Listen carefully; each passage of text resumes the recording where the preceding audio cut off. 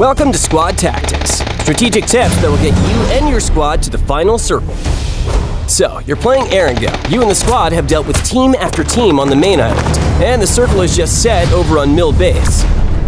Time to buckle up and book it over to deal with the final few opponents.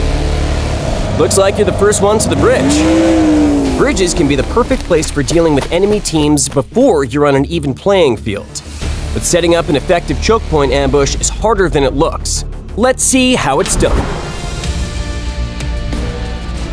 Creating obstacles is key in a bridge ambush. The more vehicles you have, the more roadblocks your enemy will have to deal with, so collect as many vehicles as your team can handle. There's more than one way to arrange your ambush.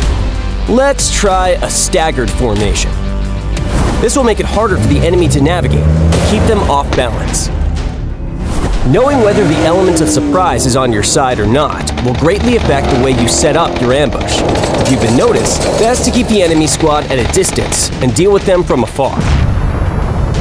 Also, be careful not to get tunnel vision. Keep an eye out for teams that may already be behind you and avoid being ambushed yourself. Even though you have the bridge locked down, there's more than one way to cross the island. Keep an eye out for boats, but choose wisely if you want to engage, as you will lose the element of surprise, plus let the whole map know where you are. Each squad mate should take on a different role. If you're close to the entrance, your job is to damage the enemy vehicle and steer them into the line of fire for your squad mate behind cover. The next teammate should be ready to roadblock the enemy if they get past all the decoys. And the last player is there to clean up the mess. If everything goes to plan, it should look just like this.